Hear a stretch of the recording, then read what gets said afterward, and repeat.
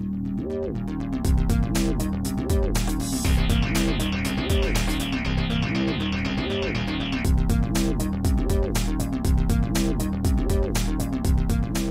and welcome. This week I'm going to be changing the front brake pads on my Gilera 350 Saturno. This seems to be the season for changing brake pads. I've just changed the front pads on my Benelli TNT and now it's the Saturno.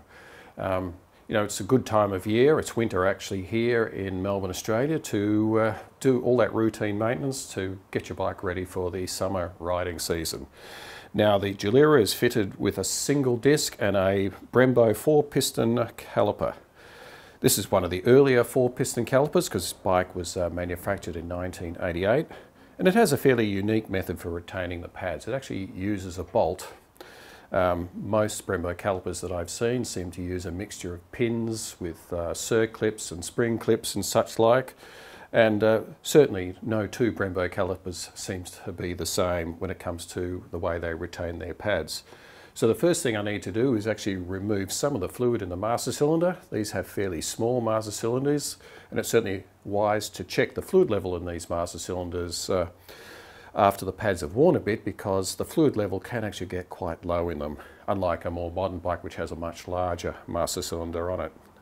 So the first thing I'll do is I'll get a syringe and drain some of the fluid out of the master cylinder, and then I'll retract the pistons into the caliper.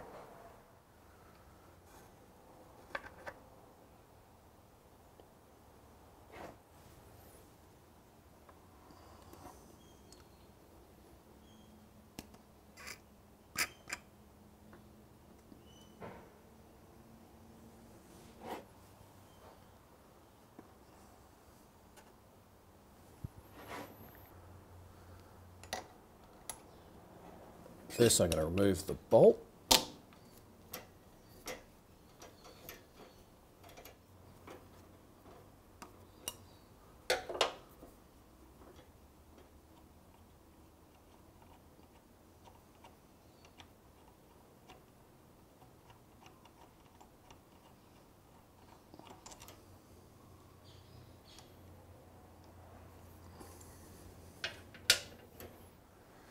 Now I'll just use these circlip pliers to retract the pistons back into the caliper.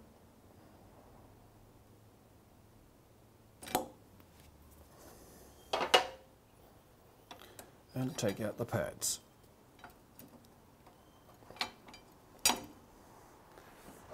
Well, here are the old pads that were fitted to the Gilera. Now they're not quite down to the wear indicator, they're about 2/3 worn. I usually like to replace them at about this point because there's nothing quite like forgetting to replace the pads and having them wear right down, so you end up with a metal on metal event.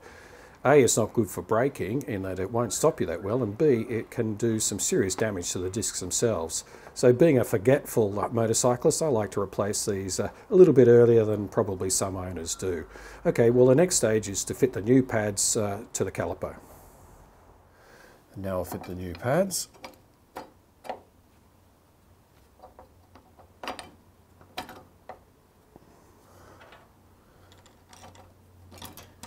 Refit the retaining bolt.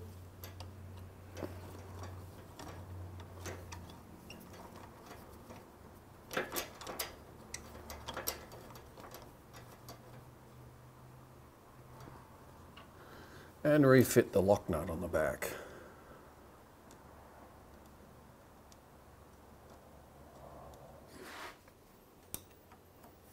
Now we'll just tighten up that lock nut.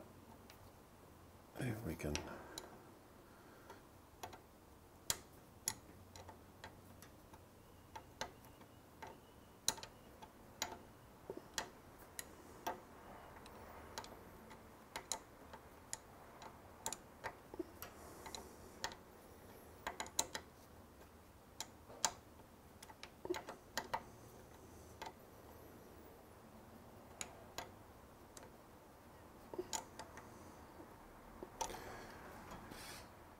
Now we'll just top up the brake fluid.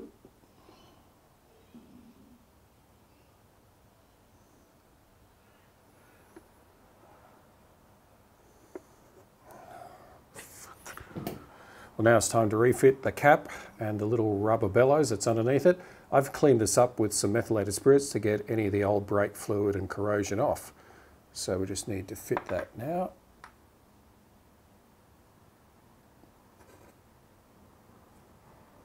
Put the screws in and the job's done. Well, that's the complete procedure. Don't forget to pump that front brake lever a few times just to reseat those new pads on the disc. And of course you'll need to go easy on the front brake for the first few kilometres until those pads bed in properly. And it's also worthwhile bleeding the brakes at this point too if you haven't done it recently. Old fluid does absorb moisture and can become ineffective, particularly if the brakes get particularly hot. The moisture in the fluid can boil and that can affect your braking performance. So it's certainly worthwhile bleeding the brakes every time you change the pads, or more frequently if you're in a much wetter, moist climate. Well, I think that's about it for this particular video, and I'll catch you next time.